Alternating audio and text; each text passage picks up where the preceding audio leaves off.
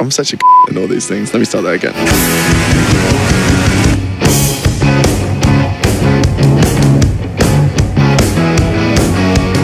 I had like a really set idea of what I wanted it to be. I kind of wanted it to be like a Foo Fighters, Dave Grohl rip-off band, essentially. And now I'm sort of hitting a point where I kind of, I don't know, I just kind of, I just don't care anymore about like trying to fit into a box.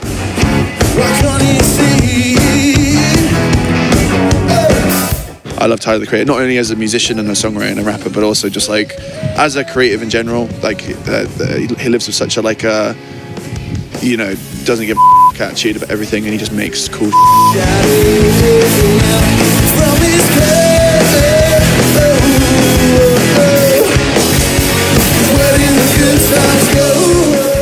I'm interested in just like how can we make something really interesting and unique and exciting and different.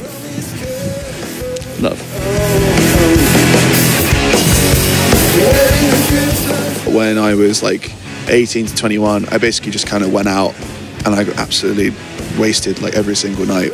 And at the time I was like, yeah, I'm living my life, woo! But actually, when I look back at it now, I'm like, oh yeah, I was an absolute mess. I was in a hole. And I think that, you know, it's me sort of being like, why is everything so bad? And it's like, well, obviously I'm not sort of actually looking after myself, becoming wait, you have to do that? Yeah, I know, it's eye-opening, isn't it?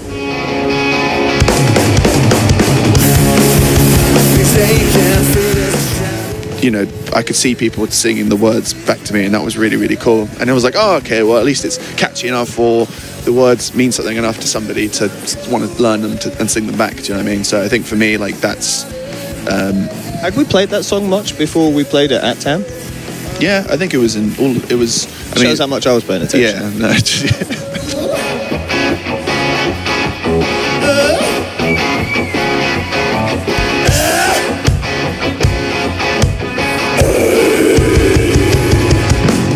Yeah, well, I mean, when we get messages from people saying that, you know, the band has helped them through whatever they're going through and helped them get out of some kind of shell they're in, or has made them realise something, or even just, you know, given them a safe space to come out and enjoy themselves. That's why they keep coming back. So that's our job, more than anything else, really. Our job isn't to perform the parts to that end level, and our job isn't really to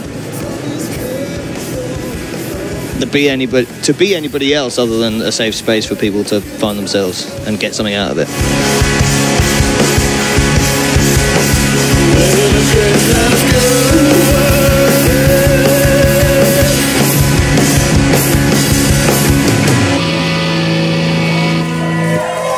Thank you very much.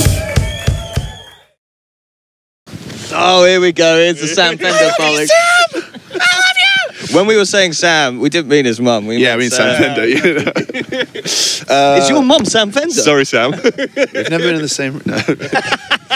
No.